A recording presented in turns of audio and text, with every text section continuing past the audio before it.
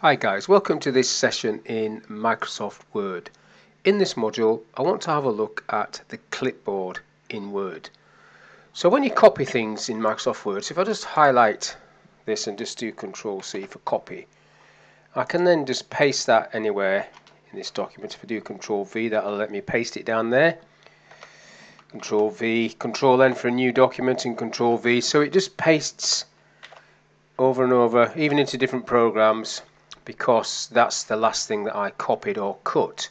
So the same thing would happen if I cut something. So if I cut that and then click down here and then paste and then paste and paste and paste and paste, it's just that one line. It's no longer this paragraph, which sometimes can be slightly annoying and you have to go back and copy it again. Now the clipboard would allow you to select different elements that have been cut or copied depending on when you did it. Now at the moment there are 24 options you can use in the clipboard to do that. So if I just close this document for a minute, Control W, don't save it, so I'm back to this document.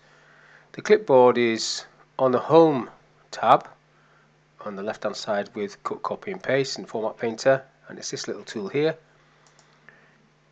and then you get a list here. So if I clear all, just get rid of it. That's how it is to start with. So if I now just go through this for you, so if I do Control C on that, you can see the word there has now appeared in the clipboard area. If I double click in the margin and Control C that paragraph has appeared. If I highlight Peter Lorimer, copy that, Peter Lorimer has appeared, and if I highlight some other phrases, copy whatever I highlight appears in the clipboard.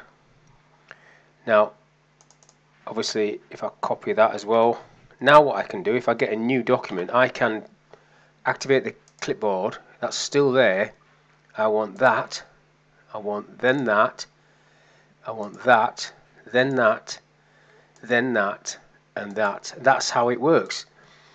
So you've got just options there in there. So basically with the clipboard on, it's not just going to overwrite the previous copy, it's just going to let you select from the list. Down the bottom you've got options, and you can set that to come on automatically. Depends whether you've got a big screen. Obviously if you've got a small laptop or tablet, you wouldn't want part of the screen to be taken up by there. And you've got this option here, press Control C twice, show the clipboard, and these other options are already ticked on. So you can change the options if you want, and you can clear it and close it like that. But once it's been activated once, it stays there. If I come out of Word, if I just do Control W, don't save that, Control W, don't save that, Control W, don't save that, get a new document. So I've stayed in Word, clipboard's still there, but now let's come out of Word, Control W, close Word down altogether, and then come back into Word. You can see that it's still there even though I came out of Word. Until you clear it, it remains there. Now if I close this down, I will clear it actually. So basically the clipboard is a great tool. It's been around for donkey's years.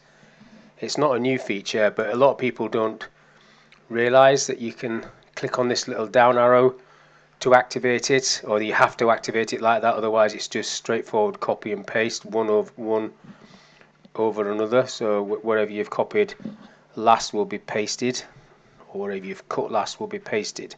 So hopefully that's just a short video. Hopefully it was of use and is of use to you to use. Thank you for your time, and I'll see you on the next one.